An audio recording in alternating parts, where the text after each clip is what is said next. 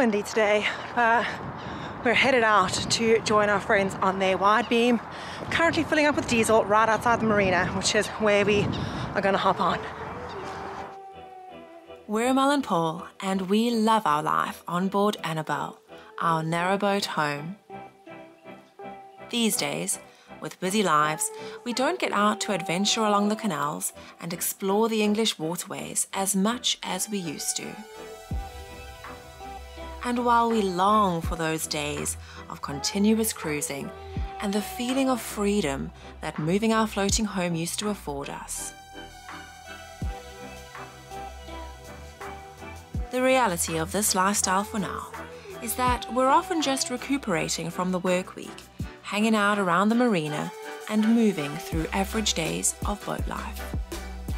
In this video, we go from an above average day as we take you on a beautiful cruise and hitch a ride on our friend's boat, to a below average day scrubbing away the remains of winter on the boat. A trip to the chandlery because, you guessed it, we're fixing problems. Our water heater burst. And as you well know by now, it's never smooth sailing for long. Subscribe to the channel and join us as we take you through the events of April in our version of boat life.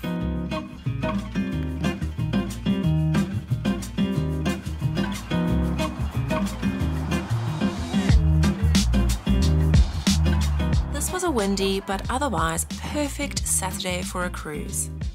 We were lucky enough to become friends and frequent boat visitors with these two when Paul met Richard through his previous work at another marina.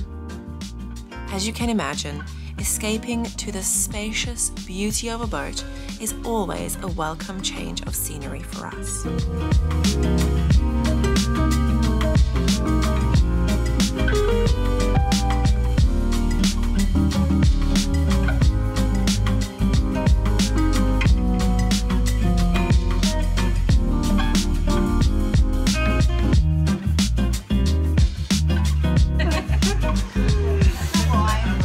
Timestamp on this, like the fact that it's not even 12, we're on the wine. This is the first time that you will meet our friends Richard and Laura. Hello. We may not put Richard on camera yet. It's very camera shy. But this is the joy of owning a boat. You can see this is a much larger boat than what you used to see on ours. But sparkling sun outside, wine in the glass, good company, it's a vibe. Onward.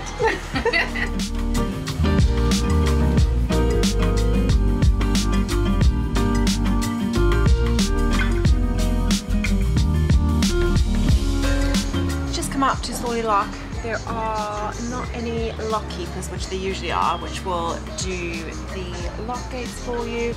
It is automated, but there's normally volunteers from the Canal and River Trust that'll help out with that. So we're on our own today. I'll show you. I think Laura has gone up to press buttons.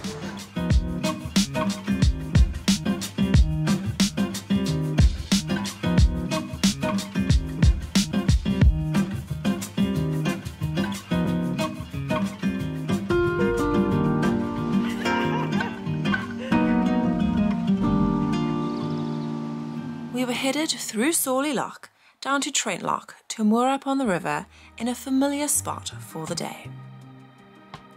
When you meet good people with similar interests and a very comfortable boat to boot, I'd say we really struck it lucky here.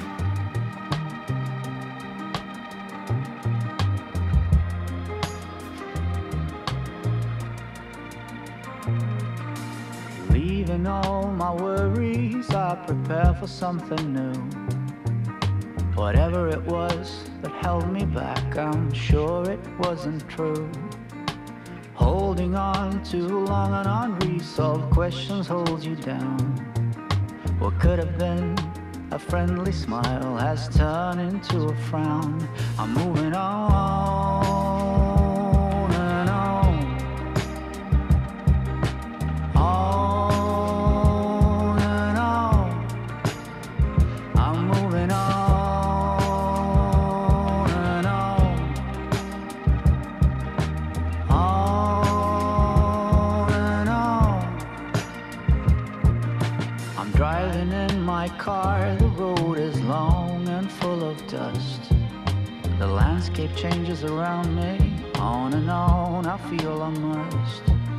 Whatever happened to me, happened for my highest good. I read that in so many books, now it's almost understood. I'm moving on and on, on and on. I'm moving on and on. Might be a little bit. You're about 1 meter, 1 meter. Okay, half a meter, it's going to bang. Oh, okay. Okay, that was slick. That was smooth. We'll go forwards and we'll have that on that ring on the centre route. That's good. Yeah. Oh dear. A little sunken boat bobbing in the water. We've made it safely, so we're on our spot, set for a grand afternoon. Father, turn within. I'm satisfied with what I've got and still eager for more. Thank you. The change that you've been looking for will come knock on your door. On and on, on and on, on and on, on and on. And well, yes, moving on, all good things must come to an end. Back on narrowboat Annabelle, and high time to rinse off the remains of winter. As you can see, the bow under our crutch cover has become home to spiders, a random bucket of ash from the fire, and it's time to get this summer ready.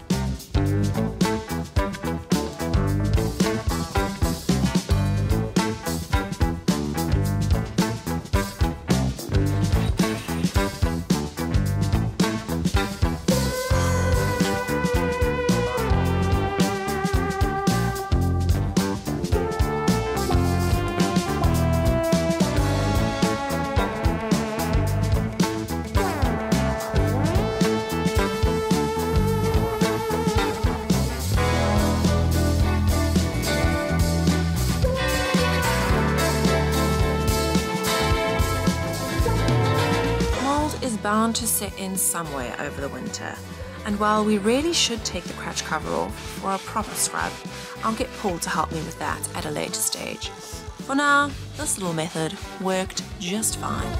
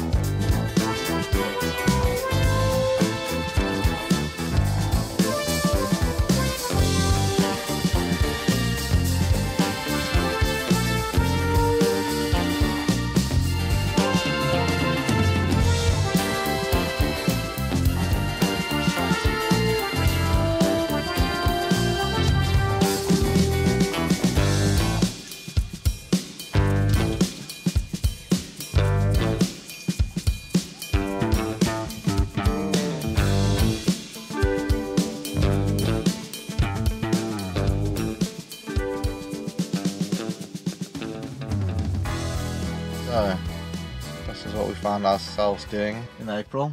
It was my birthday month, and got COVID for my birthday. Just came out the back of that.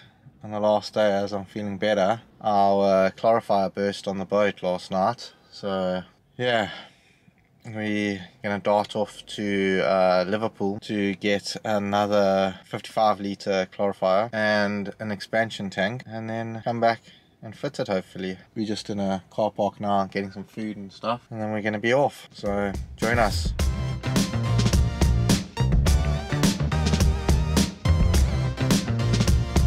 We drove out pretty far to the only branch of Midlands Chandlers with the stock we needed. We didn't mind anything for the relief to continue having hot showers. Cross my name off the list. This is without rhyme or reason. I'm not an optimist. I just never dress for the season. There's no reason. It's time to pay off all my attempts to make a bad move. Procrastination, deep down a need to take a wrong turn. I don't know how long's forever. We could After a trip to the hardware store to get pipe and the necessary fittings, we got straight to work installing the new calorifier. know you need me to turn your life around completely. Give me one more paradise. Step 1 was dismantling the steps, and then of course draining the tank. Be still and run the race. You can of course let the tank drain into the engine bay and let the bilge pump take it overboard, but wetting the engine bay for no reason? This is just not Paul's style. We used this jug method. Back in the tiny box, mixed up with something I'm not. 55 of these. 55 of those jugs. Oh no, it's 2 litres this thing, so 27. We've done 2. Might be here a while. I don't know how long's forever. We could never stick together. That long let it all just flow to pieces. Shine your light. A long while later.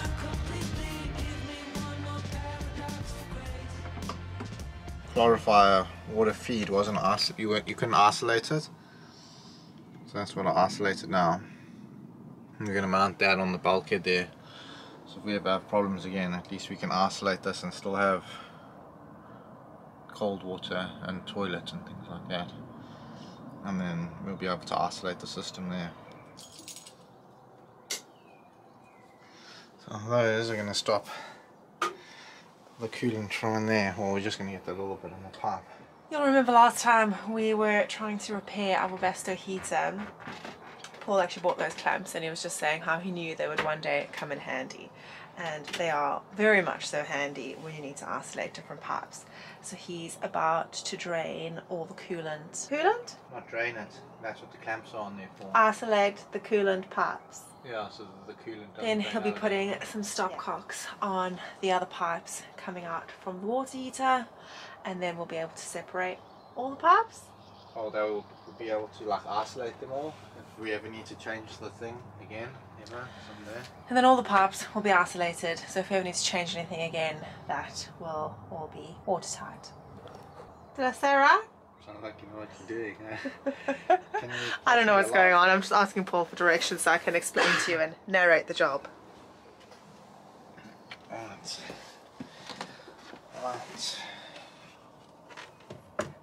Thanks, Gar, for the light. Always coming in handy. Yeah, I use that thing so much. Be still and run the race. That's not good at all. Be still and run the race. Be still and run the race. For some reason, I've got 2 isolating valves here and 2 there on the heating system. For what reason, I do not know. But yeah. So instead of just putting one tap, I would have put those 2 taps down here. Just isolate the source instead of, yeah, I don't know what their plan was. Everybody kisses their wife in a different way. So does it mean that I'm on this side, I don't have to help you anymore because I'm trapped? Not like you're helping me anyway. Ah! Ay, ay, ay. How's this go? Clearly, as I am trapped by the mattress in the doorway, I think it's a good time to let Paul carry on with that, and I will fashion us a snack. What's the best thing about missing Easter and only getting to the shops on the Monday? Discounted leftover Easter treats.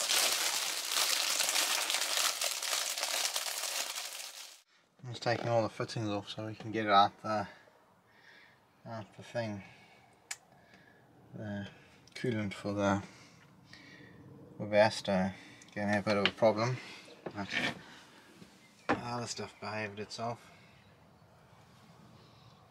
So I was going to take off that last one, and hopefully we can take this out.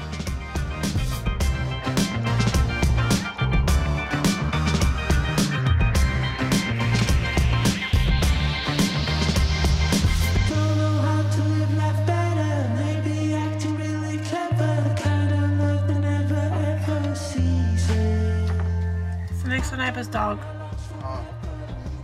Howling like a wolf. They leave him, I think, yeah. Poor us.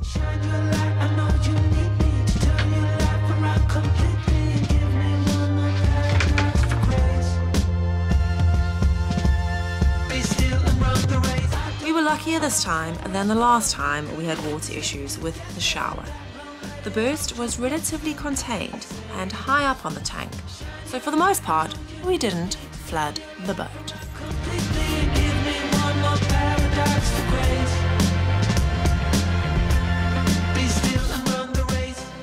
Before we put the new one back in, Paul's just gone to get the vacuum cleaner, so I think we're gonna just clean up as much as possible inside here, get it all fresh before we put the new one in.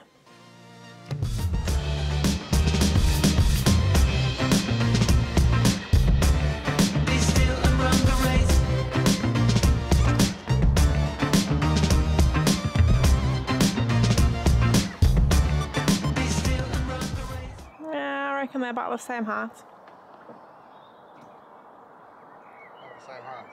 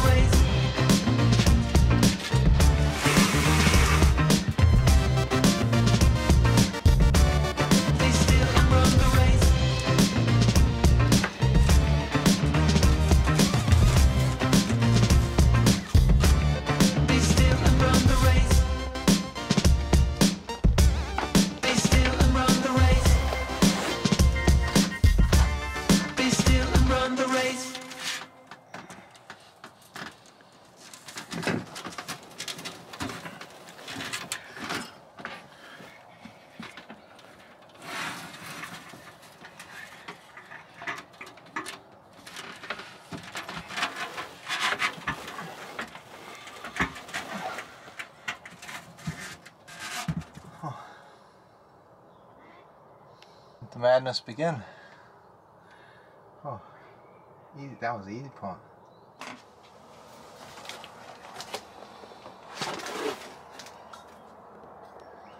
Where are we going to find space for that? Oh, it'll go inside here. You see, and this will be facing down, but it's going to go over here. Oh, so once I thought it was going to sit on top or something. No, it'll be underneath. You could even put it here, maybe. Screw it in.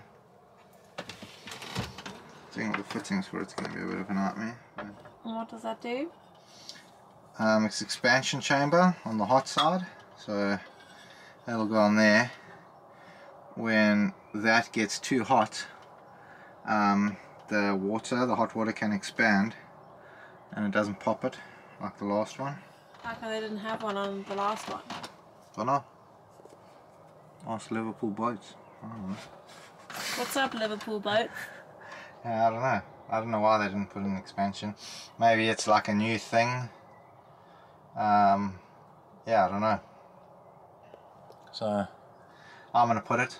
The company that makes these is Sure Cal. They recommend that you use them, so I'm gonna use it. This should have a little like a little, yeah, like that.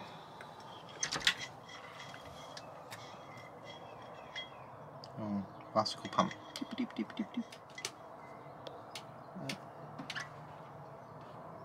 Hi there everybody, you found me on day 2 of the installation. It's rough going, but we'll get there in the end.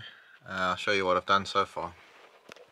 So I've put these isolators, top 2, or these 2 here are from the engine to heat it, so those will go into the bottom 2 there, and then these 2 are from the Webasto, the heating system, and those will go into those 2 there. Then I've still got to put all the brackets on and like steadies and things. So we've got the mixing valve on the top, and then down the bottom there is the water, and that goes around the back. That's the expansion tank there, and then that'll be the hot out there with the isolation on it. And then I've got a cold isolation in as well. Sorry I haven't been filming much, it's a bit tight in the cupboard the whole time. But yeah, that's the state of play for day 2. Cheers. So we are all plumbed in, we're filling with water, all the pipes are plumbed in. Doesn't seem to be leaking, it's a good sign. And that's where the footage from April abruptly ended, because another project of ours has come up. It's pretty obvious what Paul's going to be tackling next, so tune in next time for updates on our van conversion. Thank you so much to our patrons. You'll be getting your insider info update soon. And thanks to you all, as always, for watching.